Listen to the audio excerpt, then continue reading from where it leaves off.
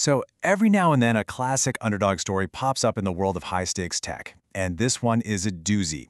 There's a tiny company in the UK that's being called the nation's answer to Palantir, the American AI and data giant. This is shaping up to be a true David versus Goliath battle, and what's at stake is national security. So let's get into it. And that brings us to the central question we're digging into here, right? Is it actually possible for a small, relatively unknown British firm to go head-to-head with a global titan in the incredibly sensitive world of defense and intelligence? It sounds almost crazy, but the answer could seriously shape the UK's future. And when you put them side by side like this, the difference is, well, it's just staggering. You've got Palantir, the American behemoth, versus Defence Holdings PLC, a UK microcap. And their focus is worlds apart too. Palantir does this massive enterprise AI, while the challenger's all in on something called sovereign AI. This table really sets the stage for just how lopsided this fight looks from the get-go. All right, so to really get a grip on what this challenger is up against, we've got to talk about the giant in the room. Let's take a look at just how dominant Palantir really is, especially inside the UK. Just look at that number, $60 billion. That's Palantir's market cap. And that's not just money, right? That's a war chest. It means they have immense power, almost unlimited resources, and a foothold all over the globe. And here's the thing. In the UK, Palantir isn't just some supplier you call up. They are woven into the very fabric of the country's critical systems. Their Gotham platform is all over the government, with huge contracts in the Ministry of Defense and even the National Health Service. And just recently, they landed a massive £1.5 billion deal for military AI. So they aren't just a vendor. They are a core strategic part. Okay, so now let's flip the coin and talk about the David in the story. Enter Defence Holdings PLC. Now, they're not trying to be a better Palantir. No, their whole strategy, their whole identity is built around one very specific, very potent idea. And that idea is sovereign AI. This is their whole pitch. The thinking is, if you're dealing with a nation's deepest secrets, its most critical data, shouldn't the technology protecting it be built, owned, and controlled right here on home soil? It's a really powerful argument against being dependent on foreign tech, no matter how great it is. And look, this isn't just some pie-in-the-sky idea. They've got a really focused three-part plan. First, a core AI platform for national security. Second, AI for drones and other autonomous systems. And third, AI-powered cybersecurity. It's a tight, logical strategy, targeting the UK's most vital tech needs.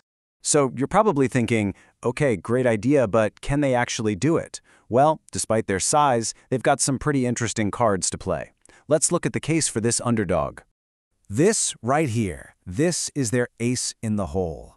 They brought on General Lord Houghton, the former head of the entire UK military, as their chairman. Now, what does that get you? It gets you exactly what this quote says: unparalleled access and credibility. This isn't just a fancy title. We're talking about someone who can get a meeting with pretty much anyone in the defense world. That is a massive advantage. And they're not just talking a big game. They're actually making moves. Just look at their recent progress. They rebranded to fully focus on sovereign AI. They launched the first part of their core platform. And then they announced a major partnership with Google Cloud. These are real, tangible steps that show they mean business. And this is so important. They got their foot in the door with a real-world project, working with a UK police force.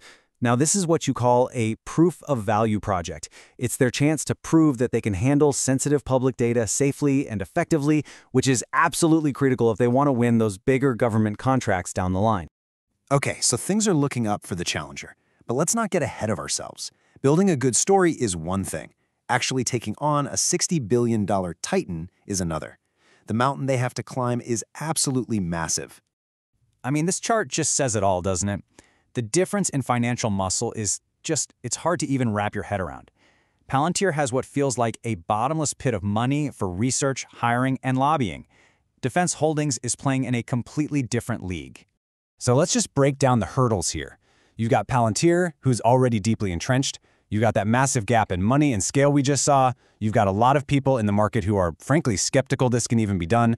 And on top of all of that, you're trying to hire the best AI talent in the world, and so is everyone else. It's a serious uphill battle. So why does any of this matter? I mean, it's just two companies going after contracts, right? Well, no.